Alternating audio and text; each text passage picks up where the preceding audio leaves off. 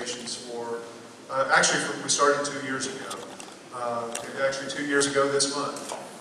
And so we've gotten continued interest in Facebook. We're going to be doing LinkedIn as well in the upcoming, actually next month.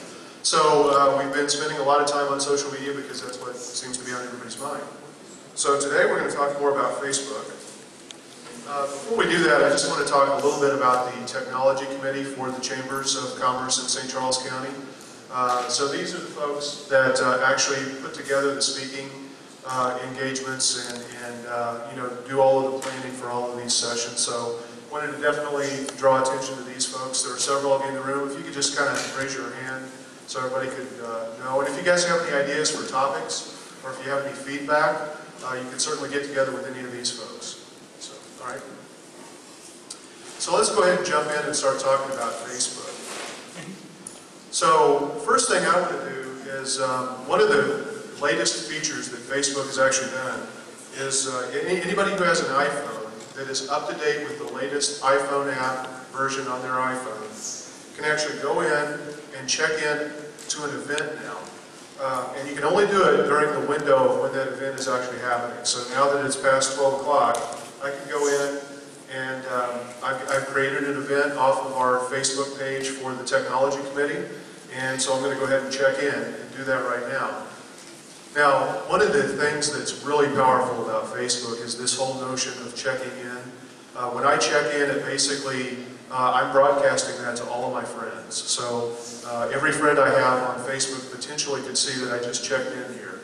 We won't get into all of the reasons why people check in today, but it's a very powerful concept. We will talk a little bit more about it in the second half of the presentation. I guess we jumped ahead here. Oh, no, we didn't. Okay. So the other thing I wanted to do is right now, our Facebook page for the Technology Committee only has about 20 people. So anybody who has a smartphone who would be interested in going and liking the Facebook page for the St. Charles County Chambers Technology Committee, you can see the name of it down here. If we could get to 25 people liking our page before the end of the meeting, what I'll do is I'll actually demonstrate how you can go in and claim your own vanity URL for your Facebook page. You do have to have 25 people liking your page before you can do that. All right, so Facebook is, it's quite the phenomenon. Facebook, their public stats say that there are 500 million users, active users. Most people believe that it's well over 700 million people who are actually using Facebook now. But Facebook will only publicly claim 500 million at this point. Obviously, massive numbers of new Facebook users every day. And the average Facebook user has about 130 friends. So when I just checked in, if I were just the average user, I literally checked in, just that simple act of me pushing a button on my Facebook app on my smartphone to check in. I now shared that with, on average 130 friends, based on the typical user profile. The next statistic, which I think is just mind-boggling, is that 1 out of every 8 minutes spent online is now spent on Facebook. That's staggering. I mean, there's no other website that even comes close. I mean, not even close. Facebook is also the #1 uniquely visited website now. They surpassed Google last spring. So Facebook has become a destination, and therefore that's why it's one of the reasons it's so important to consider for a marketing strategy for a business. The other thing is 50% of all Facebook users are logging in daily now. So there are a lot of people who this has just become a natural habit. It's almost like the new TV, where people will come and they're going to spend time on Facebook just like they do to entertain themselves, like they do with television. Okay, so there are several ways that you can help your business with Facebook. Obviously, brand awareness is one thing, but you can also use it, to go from brand awareness through consideration, elevation and consideration, and actually buying by using an effective Facebook strategy. Very powerful. It does help you create more visibility online. So Facebook is a great way to drive traffic to your website or to your blog. It's a great way to promote the fact that you have a blog that exists and get people to subscribe and read what you have to say. It's also a great way to engage with people. And engagement is really what it's turning into at this point with Facebook. So the next thing I want to talk about is really strategy. Facebook, this is the thing that I think most people skip, because Facebook is really pretty easy to use. It's really easy to just jump in and start posting right away, and but without any purpose. And there are certainly, I certainly wouldn't discourage anybody necessarily from doing that, but if you're thinking about using Facebook for business, you've got to think about what it is you're trying to accomplish with Facebook. And so as Denny and Scott talk today, our two other presenters, they're going to talk about how they've come up with their strategy and how they've created an effective Facebook page for their respective organizations. First thing you need to do is you need to think about who your target audiences are. And I did say plural audiences. You want to think about creating content that's going to appeal to each of your core target audiences. You also want to think about when you need to post to effectively reach that target audience. So let's say that you're a retailer and your target customer base are teenage girls. You really have two huge target audiences. You've got the teenage girls who come into your store and buy your products, but you probably also have their parents that you really want to come up with a strategy to build a relationship and help build awareness about the fact that your store exists and the different products and services that you have to offer. So just a simple example, but the obvious thing is the people who walk in the door every day, but there are other people that you need to start building a relationship and expanding your reach. And so it's really important to identify who those folks are. The next thing is really content.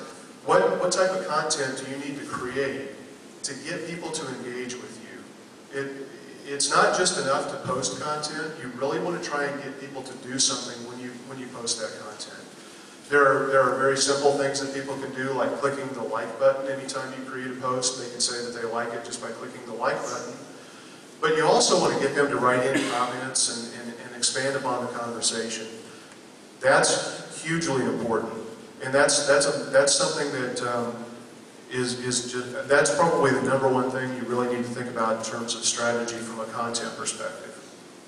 Also, think about your schedule, not only in terms of when you need to post to reach your different target audiences, but also put it on a calendar, adhere to it, make a commitment to do it just as you would do a variety of other tasks. If you don't put it on a calendar, time is going to come and go before you know it. You're not going to get to it.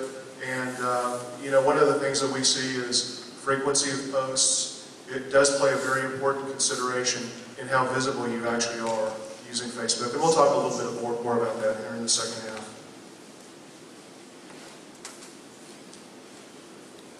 Wanted to make sure we explained a couple of key points. There's a personal profile page. You have to have a personal profile page to create a business page. So in this case, we've used Denny as our victim. And here's his personal profile page. In order for him to create a business page for Bogey Hills, he had to have this personal page. So he's the administrator of this page. The nice thing about what Facebook has done is there is a separation here between you personally and what you post personally versus what the business posts. And that was by design. And you don't get that with a Facebook group. You only get it with a Facebook page for business. So that's a really important consideration. If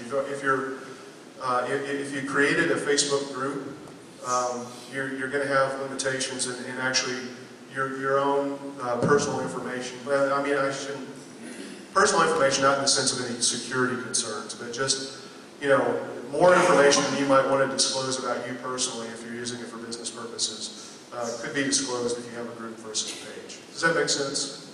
Okay. The other awesome thing is is this whole notion of when people like a business page, they're basically giving you permission for your business to post content on their Facebook wall. So it's a permission-based strategy. Very, very important. People, as you guys are probably aware, they're finding ways to avoid a lot of different kinds of advertising. You know, on a TV, they DVR a lot of TV commercials. They don't listen to radio stations as much. Maybe they listen to XM, or maybe they listen to their iPod or something like that. People are finding ways to avoid unsolicited marketing tactics. So when you get somebody to give you permission to share your content with them, I mean, that's gold. So you want to really take advantage of that. That's got to be part of your fundamental strategy. And like I said, I'll check here while our other speakers are talking. If we do get to 25 fans on our technology committee Facebook page, then what I'll do is at the end is I'll demonstrate how you go in and create a vanity URL.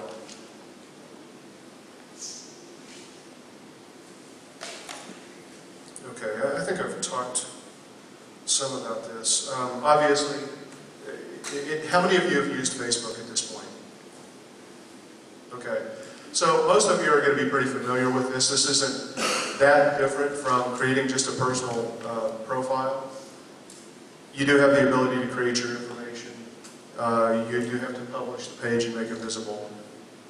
People become a fan of your page, although now they call it liking, but some people still refer to it as being a fan of your page, as opposed to being a friend for a personal profile page. And you do have the ability to control the privacy of that page. Sometimes it's a little hard to find where you go create that page. So if you can always just go to facebook.com/pages and it will walk you through the process. You can also have as many pages as you want. There's no restriction. I don't know that that makes a whole lot of sense, but if like if you had 3 different business locations, you might choose to have a page for each of those locations, or you may just have a single page. It's really just what you're wanting to try to accomplish.